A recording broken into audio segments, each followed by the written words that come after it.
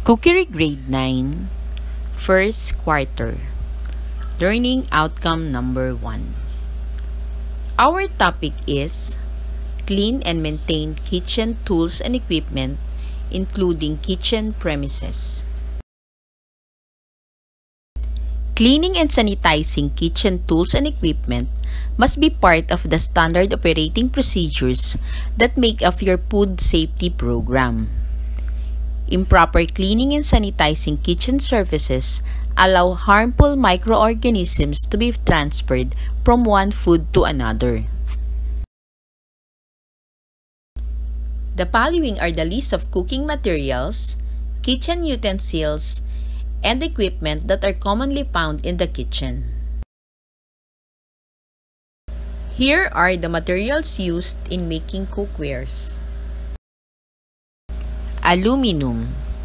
Aluminum is most commonly used in the kitchen and most popular because it is lightweight, attractive, and less expensive. It requires care to keep it shiny and clean.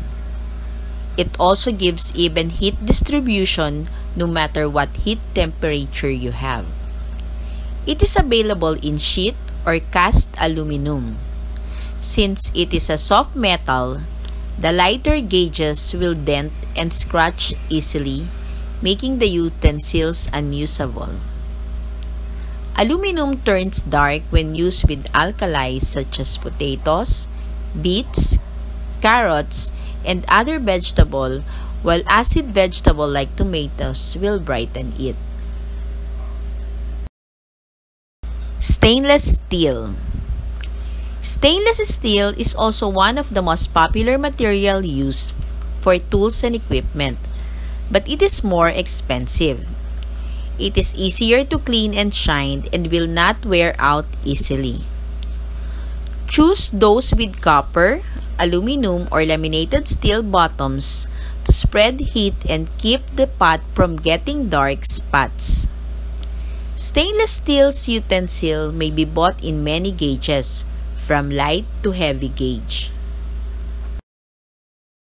Glass cookware. Glass is used for making salad and dessert, but not practical for top or surface cooking. Great care is needed to ensure for long shelf life of glass cookware. Cast iron cookware. Cast iron is durable but must be kept oiled to avoid rusting. Salad oil with no salt or shortening can be rubbed inside and out and dried. Double boiler. Double boiler is used when temperature must be kept below boiling, such as for egg sauces, puddings, and to keep food warm without overcooking. Teflon. Teflon is a special coating applied inside aluminum or steel pots and pans. It prevents food from sticking to the pan. It is easier to wash and clean, but take care not to scratch the Teflon coating with sharp instruments such as knife or fork. Use wooden or plastic spatula to turn or mix food inside. Do not use hard scrub when cleaning cookware with Teflon coating because it will damage or remove the Teflon coating. Plastic and hard rubber. Plastics are greatly durable and cheap but may not last long. Other cookware materials are copper and clay or earthenware.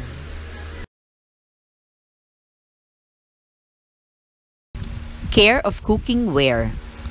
After using any cookware, they must be allowed to cool before washing and soaking to prevent accidental burns from handling and to prevent damage. Cookware should be free from oil, grease, food, and other soil. Wash them using warm soapy water and rubbing them with a scrub cleaner, and rinse thoroughly with warm water. Drying them using a cloth after washing may preserve its appearance. Kitchen tools. Kitchen tools is a small handheld tool used for food preparation.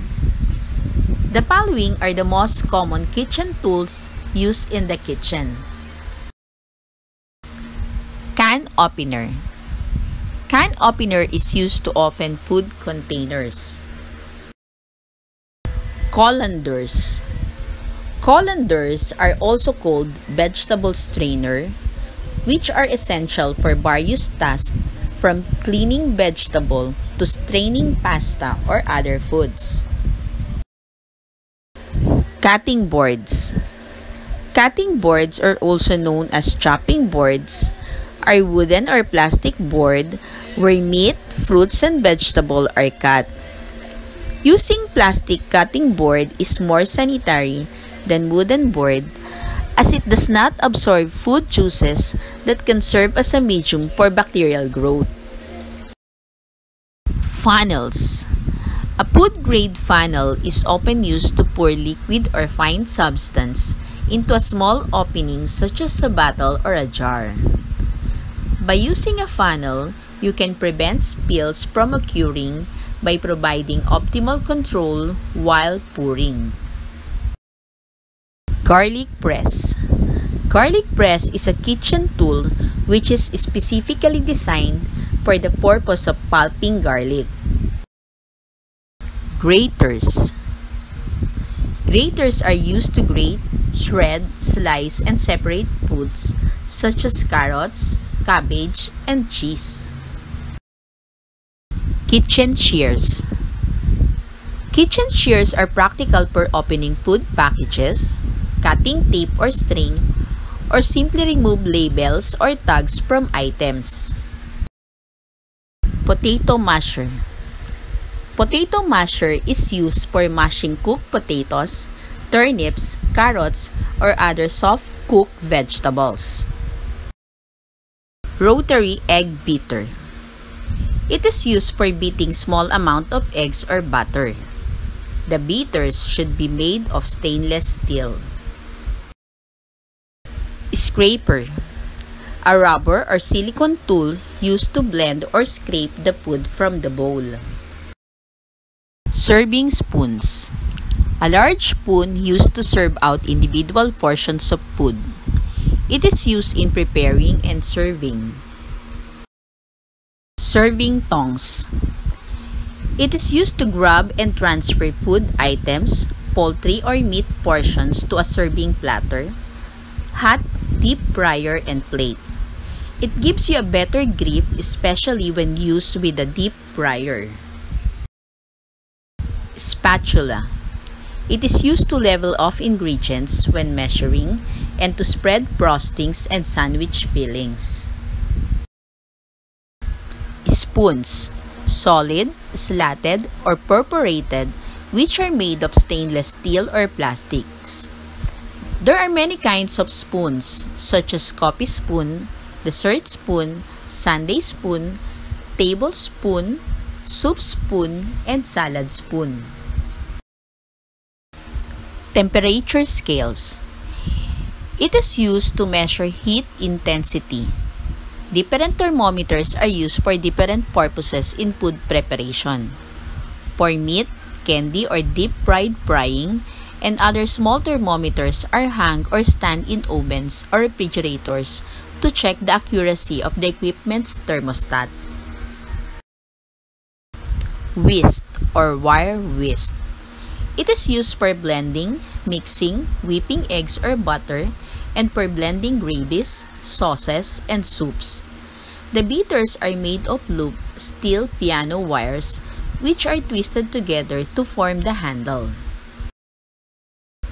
Wooden spoons are made of hardwood which are used for creaming, stirring, and mixing. Measuring tools. Measuring tools are used to determine the specific amount of an ingredient required by using a standard measurement device. Measuring cup for liquid ingredients are commonly made up of heat proof glass, and transparent so that the liquid can be seen. Measuring spoons. It comes in variety of sizes, shapes, materials, and colors. These are used to measure smaller quantities of ingredients. Household scales are used to weigh large quantities of ingredients in kilos, commonly in rice, flour, sugar, legumes or vegetables and meats up to 25 pounds. Scoops or dippers are used to serve or scoop soft foods such as fillings, ice cream, and mashed potato. The following are the different types of knives according to its use. French knife, or commonly called as chef's knife. It is used to chop, dice, or mince food. Fruit and salad knife. It is used to prepare vegetables and fruits. Kitchen knives, often referred to as cooks or chef's tools.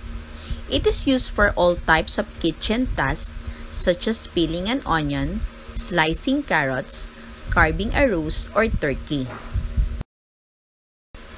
Citrus knife. It has two-sided blade and serrated edge. It is used to section citrus fruits. Paring knife. It is used to core, peel, and section fruits and vegetables. Blades are short, concave, with hollow ground. Vegetable peeler. It is used to scrape or peel vegetables such as carrots, potatoes, and fruits. The best ones are made of stainless steel with sharp double blade that swivels. The following are the most common kitchen equipment. Equipment. Kitchen equipment may refer to a small electrical appliance such as a mixer, or a large, expensive, power-operated appliance such as a range or a refrigerator. Equipment like range, ovens, and refrigerators are mandatory pieces in the kitchen or in any food establishment. Refrigerators and freezers. These are necessary in the kitchen to prevent bacterial infections from food. Most refrigerators have special compartments for meat, fruits, and vegetables to keep the moisture content of each type of food. Butter compartment holds butter separately to prevent food odors from spoiling its flavor. Oven. It is a chamber or compartment used for cooking, baking, heating, or drying. Microwave ovens are common kitchen appliance and are popular for reheating previously cooked foods and cooking variety of foods. Blenders are used to chop, blend, mix, whip, puree, grate, and liquefy all kinds of food. A blender is a very useful appliance. They vary in the amount of power or voltage and wattage. This is Mylene Huliganga. Thank you for watching.